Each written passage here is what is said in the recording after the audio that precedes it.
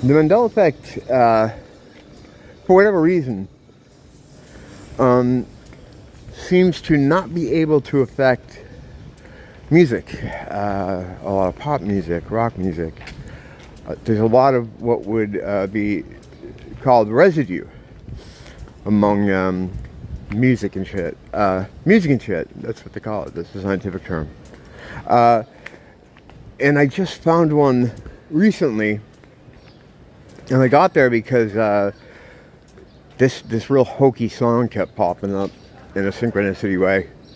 How, you know, these things happen where you'll just see it here and then you'll see it in these inexplicable places. It'll just keep turning up. And it's a song called Key Largo. It's a 70s song. And it was like, as a kid, I felt it was fucking cringe before I knew the term cringe. Me and my sister used to have like a name for it, a certain name, and we'd see something on TV that made us feel that way. You know, you're embarrassed to be there. You're embarrassed for everyone. I forget what we used to call it, but it was before there was the word cringe was made popular, you know. So, in the lyrics of this song, it talks about the movie Casablanca. And they say, one of the lines is, "We had it all, like Bogey and Bacall," meaning Lauren Bacall, and Humphrey Bogart, who were the stars of Casablanca. Well, now Casablanca no longer has Lauren Bacall in it. It's got Ingrid Bergman. Is that who it is? I'll put it on the screen, but it's not Lauren Bacall anymore. Now, even though it's changed everywhere else, in the advertisements for the movie, the text for it, the cast list, all this, it's changed in every other way. The song, it remains, Lauren Bacall remains in the song, and he's attributed to that scene where he says that classic line. So, once again, the music escapes the grip of the Mandela effect, and I wonder why that is. I have a lot of examples of this, from album covers to lyrics, and just a few of them. There's the Mandela effect where "Mirror, Mirror on the Wall" has been changed to "Magic Mirror on the Wall." Well, "Mirror, Mirror on the Wall" still exists as part of the lyrics of a Genesis song called "Squonk," and also a Duran Duran live album called "Thanksgiving Live," where at the beginning of the show they play dialogue from a sped up sort of affected with effects dialogue from the Disney film, where she says, you know, "Mirror, mirror on the wall." And the other day I was watching some old wrestling videos, and there's one with Ric Flair. He's cutting a promo, or actually Jay Lethal's cutting a promo as Ric Flair, to Ric Flair. It's the damnedest thing you've ever seen, but in it, Ric Flair references "Mirror, Mirror on the Wall." That's not a music thing, but it's still residue. Twisted Sister. They're 19, and if you've heard me go over this, you know, before, sorry, but, you know, it's worth revisiting. Twisted Sister released an album called "Come Out and Play" in 1985. And the album and the tour was based around like a street gang sort of aesthetic. The promotional pictures for the album and all this other stuff were, and the stage show was all based around a street gang type of vibe. And the beginning of the album "Come Out and Play," right before the title track "Come Out and Play" kicks in, Dee Snider, the singer, does a version of a scene from the film "The Warriors," where at the end of it's that late 70s film about, you know what the fucking Warriors is. Well, maybe you don't, but it's a film from the late 70s about street gangs.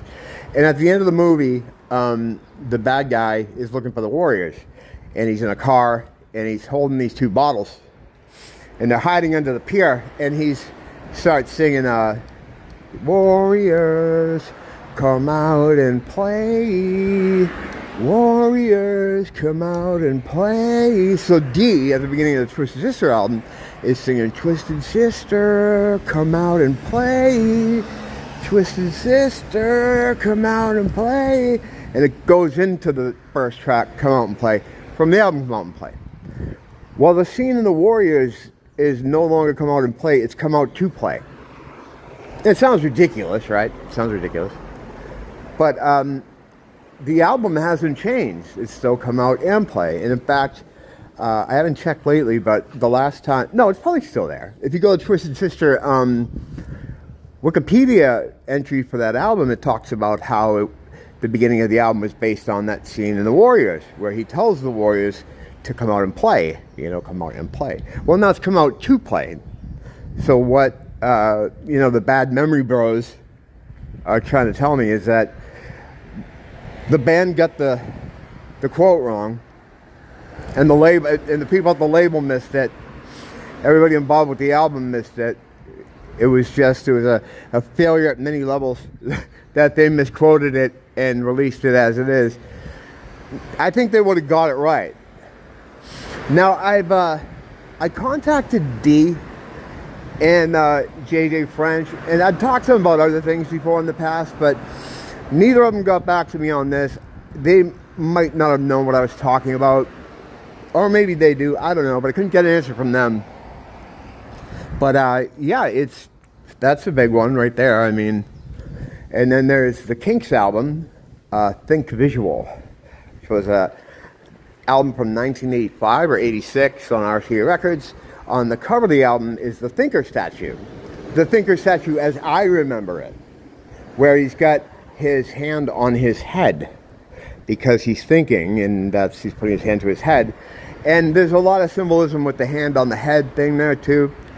Pineal gland activation, pineal gland being possibly the transmitter to God, to the 5D, to where your body, the point where your frequency or spirit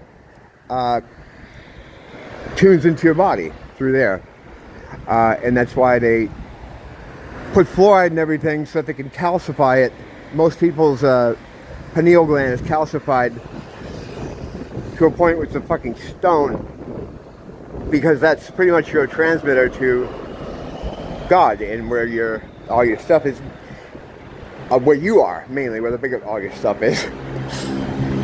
That's why if you lose your head, you can't live. You know, that's where the top of the antenna comes in. You know, we've seen people that can exist with just a head and a torso. You know, we've seen people like mutations going that way, or they're in a terrible accident and they're just like a head and a chest. You can survive any of that way, but you can't live without your head. And I know people say, well, yeah, because that's your brain. I know, I understand that too, but I'm saying if you cut that transmitter off, you can't broadcast your frequency to these bodies anymore. So you need to have that. So the Thinker statue, some have said, is supposed to be activating that, you know. But anyway, he used to look that way, and there's still people that you can find in photos making that pose. But now it's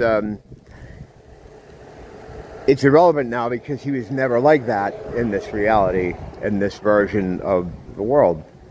Yeah, music seems to remain unaffected. Rock and roll never forgets, is what I always jokingly say. I had more too. I did a whole video on it a couple of years ago about all the different music things I found that have inexplicably remained the same. I didn't know I was going to talk about this, so I really didn't think about them until I came out. But yeah, so lately I've found that Casablanca one, Born Recall was not in the film, so it makes the song wrong. You'll notice this a lot with Mandela effects too, where the changes make it so that it's nonsensical, or it doesn't make or mean anything. Like life was like a box of chocolate, a lot of stuff like that. And you can also, and when you have things like that, you can find residue where people say the original real thing. Like you've had people parody that scene from Forrest Gump in comedy shows and stuff like that, where they say the correct line, Same thing, like, if you build it, they will come. You know, people still say that. But the real line in this reality is, if you build it, he will come. How many times have you seen people, in like a comedy way, I'm thinking of the movie Tommy Boy, where he's playing with the band, and he's like, Luke, I am your father. Well, in Star Wars, he never says Luke anymore. He just says, I'm your father. Which is wrong for a whole lot of reasons. It's not what you would say there. Contextually, it doesn't have the impact of if he said his name and then said it. So, same thing with the dolly braces thing. Like, why would there be a connection between the two of them if she doesn't have the fucking braces? And then later you can find a commercial, I think it's Avis or something, or an airline, where the woman behind the counter has braces and she connects with Jaws, the guy who played the character in the movie in Moonraker, is in the commercial as well. So when you see stuff like this, it's called residue in the sort of Mandela effect circles. But there's a lot of it in music. And yeah, I just noticed that one. And I've never heard anyone mention it before, so I wanted to make note of it. Alright, well, note made. Well, alright then. I'll see you guys soon. Don't blame the teacher. Blame the school.